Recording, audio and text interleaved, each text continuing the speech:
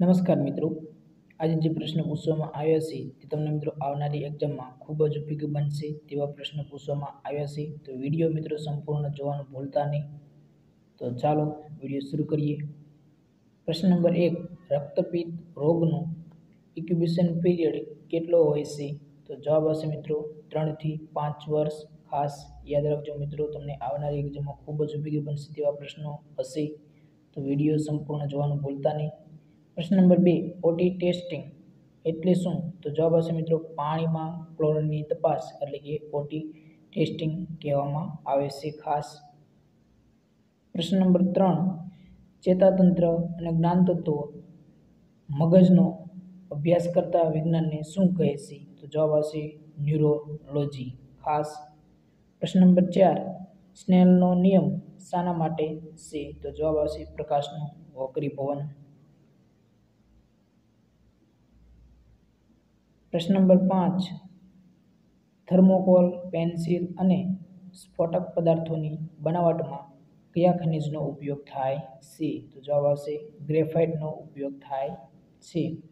પ્રશ્ન number 6, bleaching પાવડરનું પ્રમાણ કેવી રીતે મપાય છે? તો જવાબ આવશે મિત્રો બ્લીચિંગ પાવડરનું પ્રમાણ ppm થી મપાય છે ખાસ યાદ રાખજો. પ્રશ્ન નંબર 7, ટાઇફોઇડ માટેના પરીક્ષણને કયો ટેસ્ટ કહેવામાં આવે છે? તો જવાબ આવશે મિત્રો ટાઇફોઇડ માટે વિડાલ ટેસ્ટ કરવામાં આવે છે. પ્રશ્ન નંબર 8, હેન્સેન ડિસીઝ એ કયો રોગ છે? તો જવાબ આવશે મિત્રો હેન્સેન ડિસીઝ એ રક્તપિત્તનો રોગ છે. પ્રશ્ન નંબર 9, પોરાનાશક માટે કઈ દવાનો ઉપયોગ થાય છે? તો જવાબ આવશે મિત્રો પોરાનાશક માટે ટેમીફોસનો ઉપયોગ થાય છે અથવા તો ટેમેફોસનો ઉપયોગ થાય છે. પ્રશ્ન નંબર 10, ઉટાટિયું એટલે કે પર્ટુટીસ કેવો રોગ છે? તો જવાબ આવશે મિત્રો ઉટાટિયું અથવા તો પર્ટુટીસ એ જીવાણુજન્ય હવાથી ફેલાતો રોગ છે. પ્રશ્ન નંબર 11, ઓરીનો ફેલાવો કેવી રીતે થાય છે? તો જવાબ આવશે હવા દ્વારા ઓરીનો ફેલાવો થાય છે.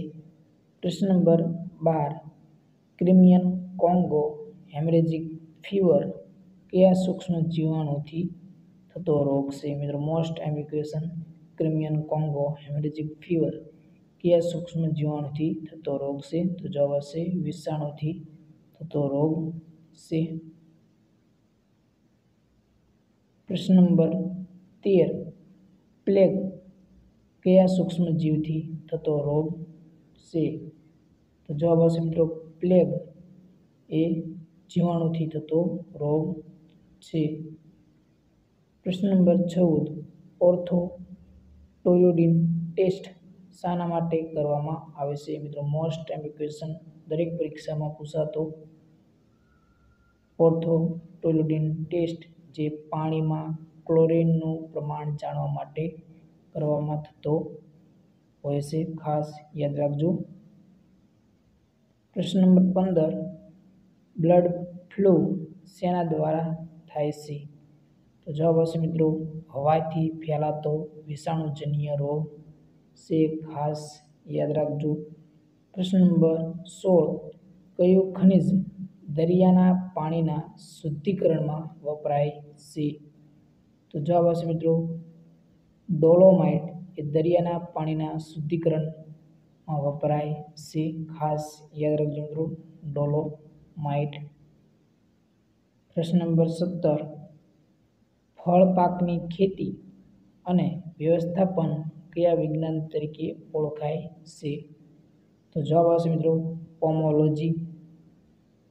પ્રશ્ન નંબર 18, ફાઇલેરિયાસિસ હાથીપગો કયા સૂક્ષ્મ જીવથી થતો રોગ છે? તો જવાબ આવશે મિત્રો ફાઇલેરિયાસિસ એટલે કે હાથીપગો એ પ્રજીવથી થતો રોગ છે.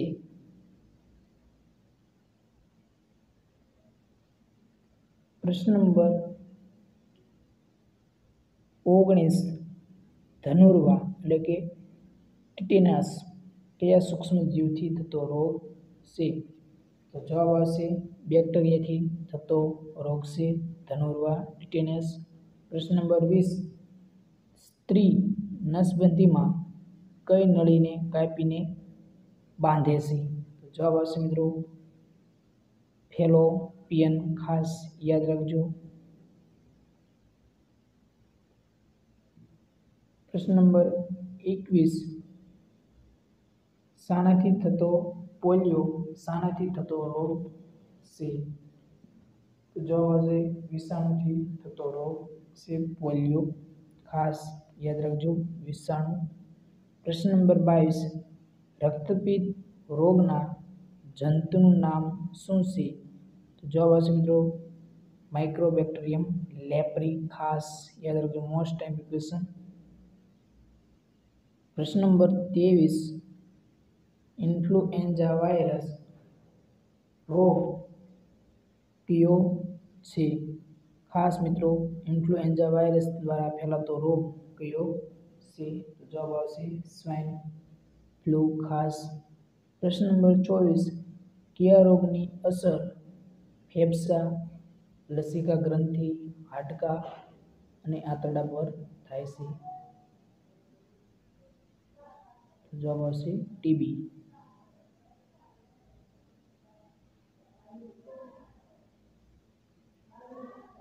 પ્રશ્ન નંબર 25 વિટામિન એ ના કેટલા ડોઝ 5 વર્ષની ઉંમર સુધીમાં પીવડાવવા જોઈએ? તો જવાબ આવશે 9 ડોઝ. પ્રશ્ન નંબર 26 ઓરીનો ઇન્ક્યુબેશન પીરિયડ કેટલા દિવસનો હોય છે? તો જવાબ આવશે 10 દિવસનો. પ્રશ્ન નંબર 27 મનુષ્યની આંખમાં વસ્તુનું પ્રતિબિંબ ક્યાં રચાય છે?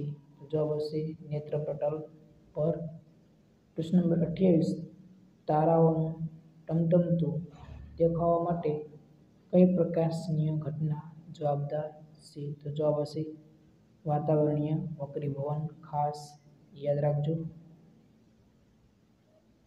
પ્રશ્ન નંબર 29 મોન્ટોક્સ ટેસ્ટ નિદાન શાના માટે કરવામાં આવે છે? તો જવાબ આવશે ટ્યુબરકોલોસિસ. Most time question મોન્ટોક test. પ્રશ્ન નંબર 30 ટ્યુબરકોલોસિસ રોગમાં અપાતી થેરાપી? તો જવાબ આવશે મિત્રો ડોટ.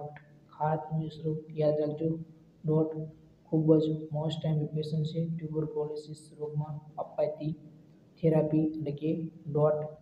જો મિત્રો આજનો વિડીયો પસંદ આવ્યો હોય તો વિડીયોને લાઇક, શેર અને ચેનલ પર નવા હોય તો ચેનલને સબસ્ક્રાઈબ કરી લેજો. જય હિન્દ મિત્રો.